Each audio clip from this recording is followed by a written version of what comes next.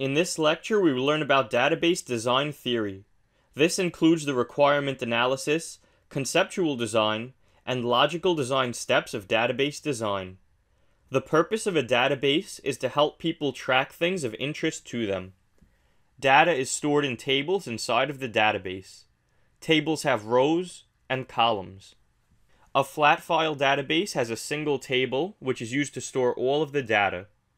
In a relational database, there are multiple tables. An entity is the topic of the table. Each table stores data about a different entity. Essentially, an entity is what the table is about. An instance is an entity at a specific moment.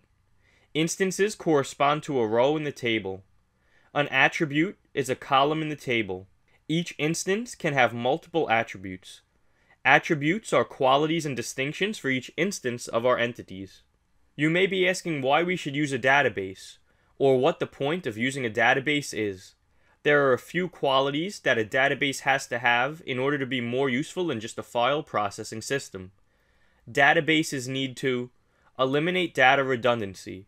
This is accomplished by using one table for one entity.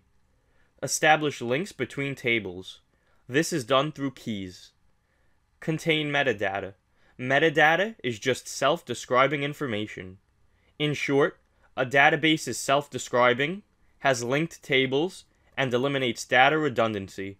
In the next lecture, we will learn about database design concepts.